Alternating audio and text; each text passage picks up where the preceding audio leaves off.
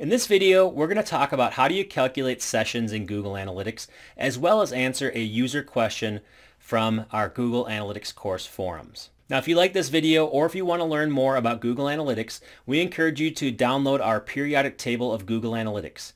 With these hundreds of elements, you can learn Google Analytics from the inside out and make sure that you understand everything that happens within Google Analytics. To learn more, visit jefflytics.com/pt of GA. Now it's time to discuss sessions in Google Analytics and to answer a specific question from Analytics course customer Noel. Okay, in this video, we're going to talk about how do you calculate sessions in Google Analytics. And if you're interested in Google Analytics, I would encourage you to check out our material on the periodic table of Google Analytics. You can get to it and learn about all these elements at jefflytics.com/pt of GA. So in particular in this video, we are going to talk about sessions in Google Analytics. Now you might know a little bit about sessions, but I just want to clear the air and tell you exactly what I know about them. First of all, Google Analytics defaults to having sessions last for 30 minutes. This is in the settings of your property in Google Analytics, and as you can see, the default setting is to have it last for 30 minutes. And what that means is that anything that happens during a 30-minute window of activity, Google is going to consider to be part of one session. Here's a visual that's going to help you better understand it, and if you want to, you can read this blog post in the link below. Basically, when the first page view happens, a session starts, and then everything that happens in between, up to a 30-minute window of inactivity, is considered to be part of one session. So you can go to a website, you can view hundreds of pages. As long as you don't take 30 minutes in between each hit, then you are all part of one session. And you're probably wondering then, well, what is a hit? A hit is most commonly a page view, but also it can be an event if somebody does event tracking of something that happens within a page, an e-commerce transaction, or even a social interaction. Now, the most common type of hit that you're going to see is a page view. So when you think about it from the perspective of a web browser, the little spinny thing that happens in a web browser, whenever that completes, whenever that stops spinning, that is a page view. And that's basically what makes things go round in Google Analytics. Every time that a page finishes loading, you know that a page view is happening and it's extending your session. If you don't see that thing spinning for a while, namely over 30 minutes, then your session's most likely going to end. Now there are things that can happen within a page, which we call event tracking, that will extend your session even longer. And if you have questions about that, we will get to them a little bit later in this video. The other thing we should note about sessions is that you can change the way that Google handles the default timeout in the analytics tool. You can lower this all the way down to 1 minute, and you can maximize it up to 4 hours of a session. Now, why would you do this? Well, the common example I would give is that, say that you're Netflix and you are letting people watch movies on your website. They may be inactive for as much as 2 hours while watching a movie, and so a 30-minute timeout would mean that even though they're all still sitting there watching this movie, since they haven't loaded the page, since they haven't moved their mouse, they're going to be showing as 2 different sessions. You would want to unify them and make them one session because it really is one viewing session. So in most cases, you can trust the default of 30 minutes, but there are specific use cases for specific types of businesses that might want to make this either lower or higher. But remember that if you do change your session window, you are going to affect all of your future data, and it's going to make any historical comparison an apples to oranges comparison. So you'll never be able to compare your old traffic to the new traffic, because they're being calculated completely differently. So if you decide to do this, if you decide to change your session window, it's not to be taken lightly. It's a big deal. So one of our students in analytics course, Noel, asked a question about sessions because he watched the videos, he's seen these definitions, but he just wanted to know a little bit more about how these things work. Now this is a pretty long and complex question, so I'm going to break it down into pieces here and we're going to get into it.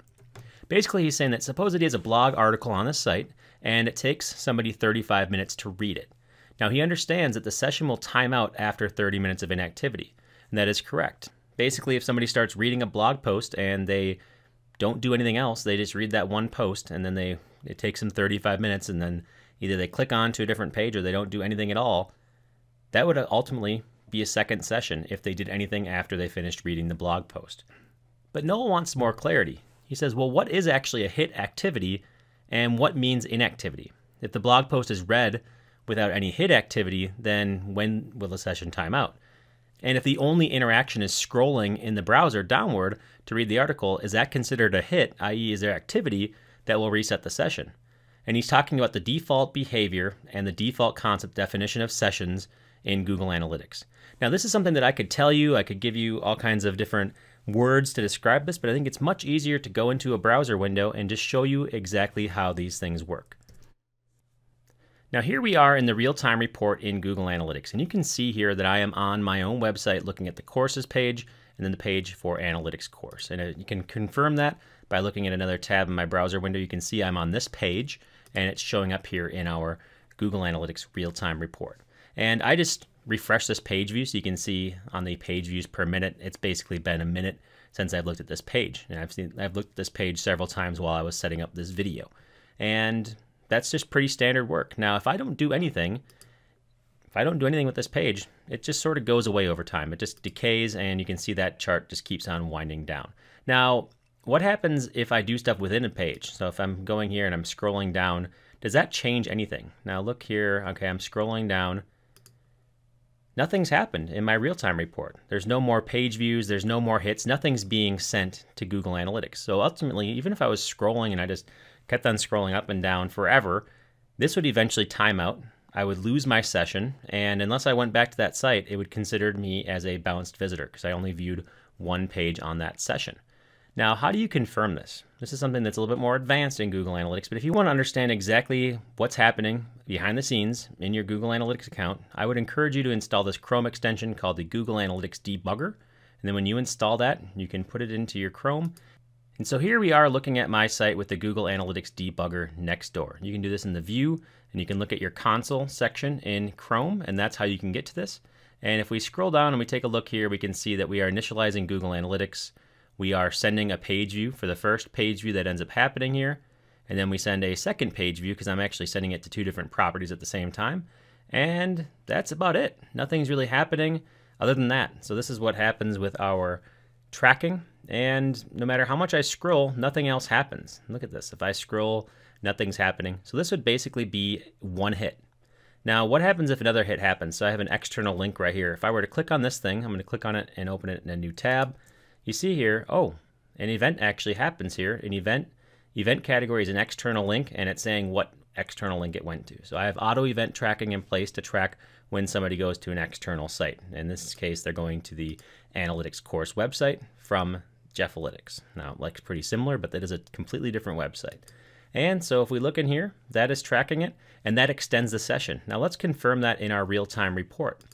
So if we go into our analytics, notice how if we go in here and then we go to events, we can see this hit that ended up happening here. So a hit happened very recently within the last minute, what I just clicked on, and that extended my session. So ultimately, the session gets extended when you do any kind of event firing, but it does not happen during scroll tracking. So the original question that Noel had is, does scroll tracking affect the way that we are tracking in Google Analytics? And the answer is no. Unless you use event tracking to track scroll tracking, nothing is going to be happening here. So that 35 minutes of reading the blog post, even if they're scrolling, even if they read thousands of words, that is still considered a bounced visit, and it still ends the session after the 30-minute window. And if they were to click on anything afterwards, they would be going to a new session.